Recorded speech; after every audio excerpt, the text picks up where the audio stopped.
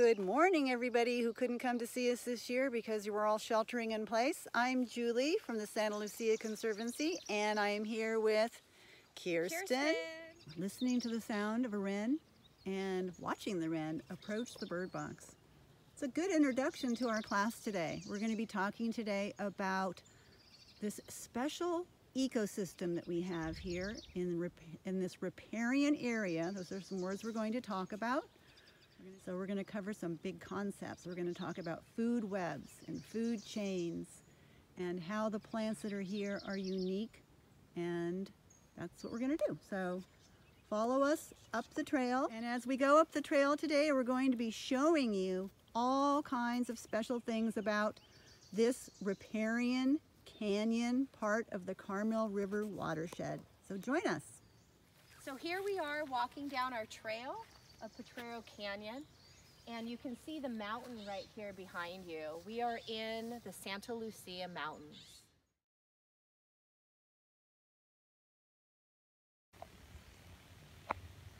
In an ecosystem, you have the living things, but you also have the non-living things. Well, what are some examples of the non-living things? We have the weather. That changes from day to day. We have the soil. We have the sun.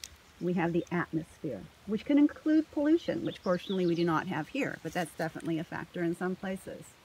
So ecology, that big word, is the study of ecosystems. The stream ecosystem. The place where plants and animals live is called a habitat, and the group of plants and animals that live there is called a community. Plants and animals of a community interacting with each other and with the air, soil, water, sunlight, and climate form an ecosystem. Plants and animals of an ecosystem are linked together by their feeding relationships.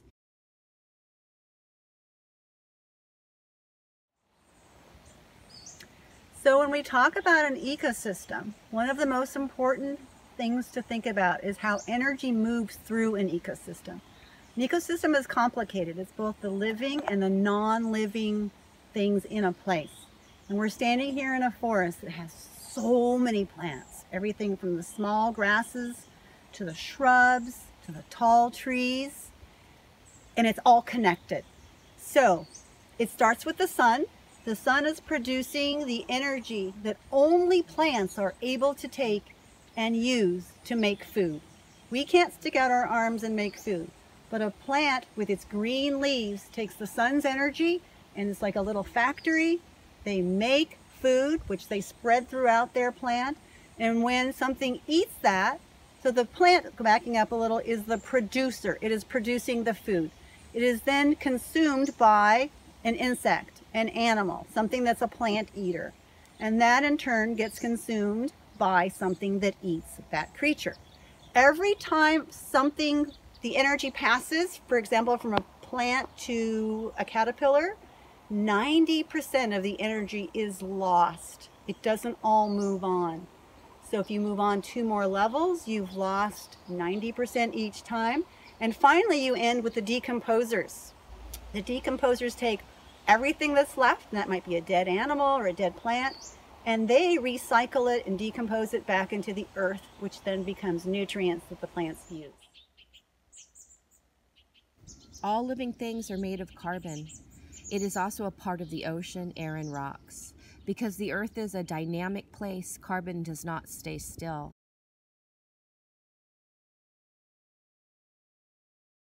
In the atmosphere, carbon is attached to oxygen in a gas called carbon dioxide, or CO2. Plants use CO2 and sunlight to make their own food and grow. The carbon becomes part of the plant, and when they die and are buried, they turn into fossil fuels made of carbon.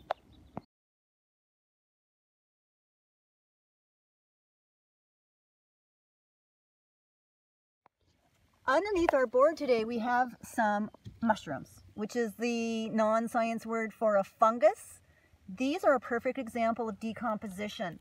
They're taking the organic matter from the rotting leaves that are decaying and using that to grow. You notice they're not green, so they do not make food from the sun.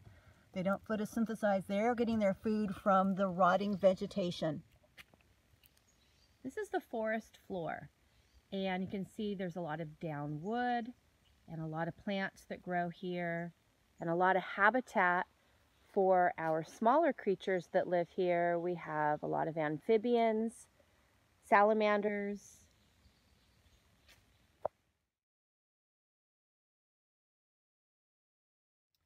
Well, being spring, we have a lot of growth, and sometimes along with that growth we get wildflowers that are attracting the pollinators. A lot of insects are here, so some of them are being drawn to these beautiful Douglas iris that are here because it is a shady area. This is what we call the riparian area near water. This is our coastal live oak, and if you can see, there's a lot of predation on the leaves. There's thousands of insects that lay their eggs on our oak trees. Our oak trees also produce acorns. And energy cannot be recycled in ecosystems. Instead, energy flow through an ecosystem, changing form as organisms metabolize, produce waste, eat one another, and eventually die and decompose.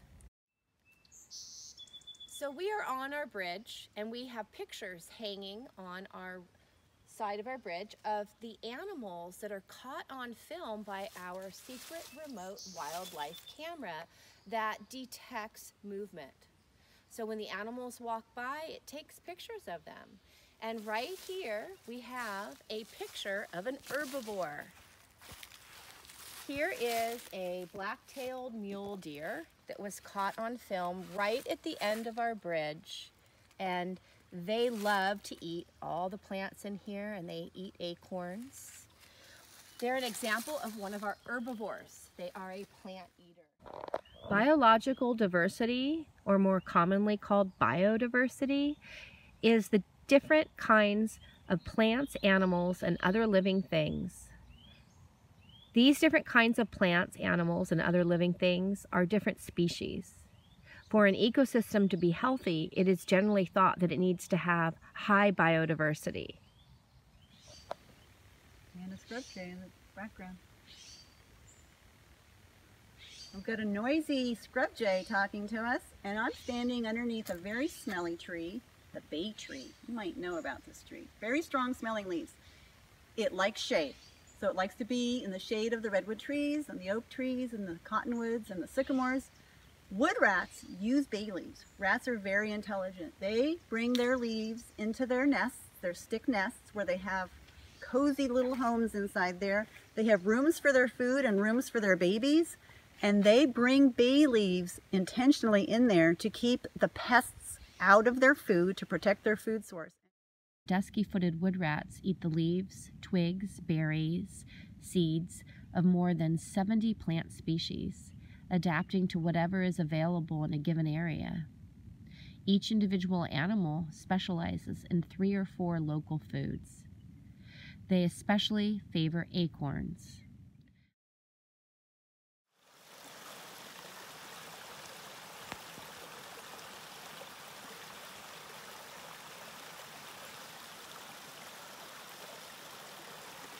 A lot of owls, mostly our barn owl that lives up high in the thickets.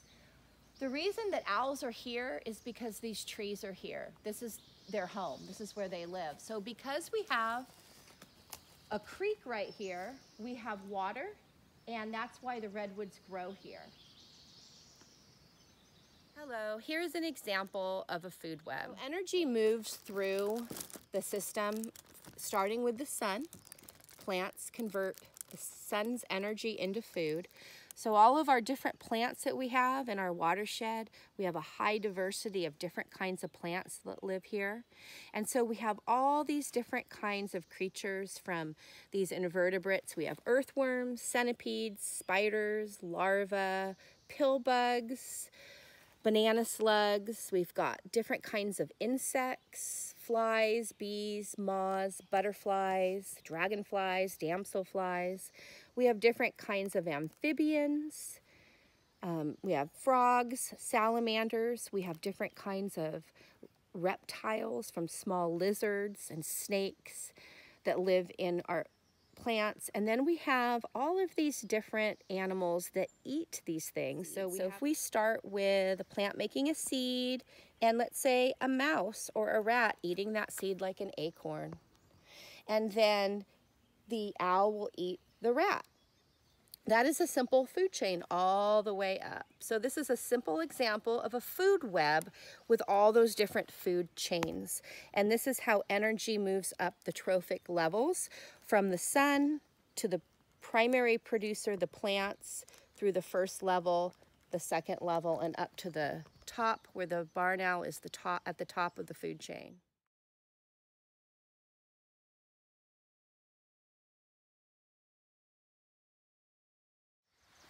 Well, here's an interesting sight. Don't think of redwoods as being necessarily great habitat for wild turkeys, but there's a little group right in there where we go. You see the movement. Oh, we got the big boy turkey off to the left. He's got his feathers all fanned out. Let's see if I can get closer. Do you hear them?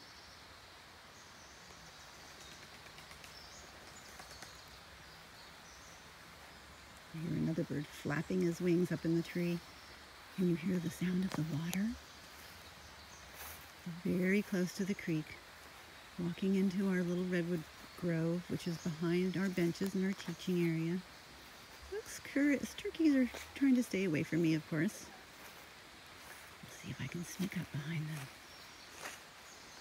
Of course, they're always looking for predators, and they consider me a predator, so I'm not going to be able to get too close. There's our big boy turkey with his feathers all fanned out behind him, his tail. There they are, just meandering down the same exact path that we walk on when you come out with us. Biodiversity. We have high biodiversity here because we have so many different kinds of plants and animals that live in Potrero Canyon.